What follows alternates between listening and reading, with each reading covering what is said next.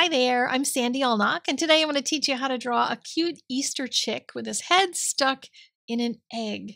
So get out some pencils and let's do this.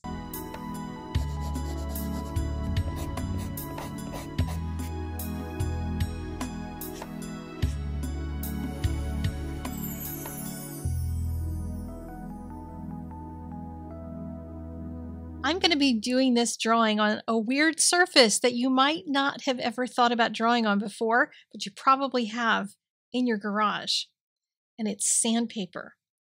Recently, I was sharpening one of my pencils on this little sander. It's basically a stump sander that I've used before, and realized that you could sharpen your pencil point on it as well when you want to get that super fine point. So I bought a bunch of sanded papers, and I'm going to use some of it today. This one is by UArt, and it's the least expensive of the fancy art papers, but it is expensive. So I wanted to have another option. So I got some of this 1000 grit sandpaper from my garage and decided to try that. And I got a couple of pencils, a white, a light yellow, a bold kind of yellow, a orangish kind of yellow, an actual orange, a gray, and a black. And depending on what color sandpaper you have in your garage, you may or may not need all of these. So it really depends. My black sanded paper, and this is the art paper, and it runs about 3 something a sheet when you buy it in a pad. So it's not cheap, but it's really fun to work with anyway. But it is 400 grit. So if you have 400 grit sandpaper in your garage, then go ahead and use it. The higher the grit, the more fine the lines that you can get with it. So we're going to start by drawing a half an egg. So basically it's a half an oval and then a jagged edge on it. And then the body of the chick. It's basically kind of an oval shape. And then put a triangle on the back end of it. So it's basically a rounded body with a triangle on the back. So you get a tail. And then you need to draw the other half of the egg that has been broken off from the top half and draw a jagged edge on the foreground side and then just a little bit peeking out of the back. 2 legs with 3 little toes coming out from each one. We'll keep that really simple. Drawing feet is hard and I avoid it at all costs. So we're going to keep that simple. And we're going to start by using the orange color, which will be our shadow color. And in this picture, in my mind, the light is coming from the right-hand side, so the shadows will be on the left-hand side of each of the shapes. So right where the egg covers the chick is where the shadows will be, and then I decided to add a wing just to put some interest in the body. So I put a curve down there, and then I moved to my next yellow-orange kind of color and put that right next to and on top of the orange, and then added the strong yellow color, put that on top of the other colors so it would start to blend with them. And you can go back and forth on sandpaper and just add lots of layers to it as well. It's pretty forgiving for the most part. And then you can switch to that really light yellow and put that on the top side. And if you're going to switch the lighting and have it go on the other direction, then just put your highlights in a different spot. But I like it this way because I want the back end to be all bright.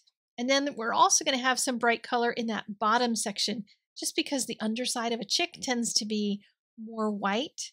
So it'll just add a little bit of interest, and we've got more areas to blend. Now you can go back and blend it now. You can go back and work on it a little bit more later. I was anxious to get to the feet and the legs. So the dark orange color, just one line on the left side of each of the legs. And to keep it simple, just put some of the orange in each of the toes. And then for the highlight, take one of your 2 medium yellows and put a highlight on the right side of the leg, and then just mix some in with the toes. Don't worry about whether it's at the bottom or the top or anything, because it's going to look great. Next up, you can do some other blending if you need to, but we're going to start working on the eggshell. So I'm going to use a gray pencil. It's kind of a medium gray, and color on the left side of the egg because the highlight is going to be on the right side. So the left side is the shadow. And then when you put the white in, go bold on the highlight side. You want that to be nice and bright. And you can go in with multiple layers of it. So color the whole egg and then go back in and add more. You can always add more layers of white.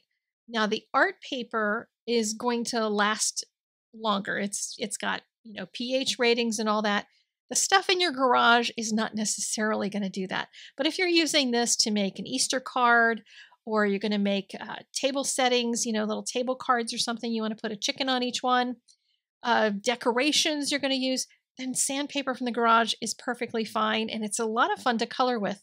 It works even better than regular papers, because with regular papers, it doesn't scrape off the surface of the pencil. And this sandpaper really does. So for the eggshell on the bottom, we're going to do the same thing. Highlight on the right-hand side, shadow on the left-hand side. And you can see on the top egg, I added a little bounced highlight. You don't have to do that. That was just a little bit of extra fanciness. But on the back side of the eggshell, the white is on the left and the shadow is on the right. And I know that seems opposite of what I just told you, but on the other side, it's just a matter of the light shining into the egg. So, you know, it's going to make you look like you know what you're doing, even if you don't understand why. And even on this black sandpaper, I can actually add a little black shadow underneath of it and end up with something that looks like it's got some shadow cast on the ground. Now, this is the purple sandpaper from the garage, and it happens to be 1000 grit. 1000 grit is a very fine grit. So I'm going to be able to get a lot more detail in this. I can draw it even smaller. If you're going to draw really small, you want a higher number in the sandpaper grit. If you're going to draw really big, you can handle a smaller grit number.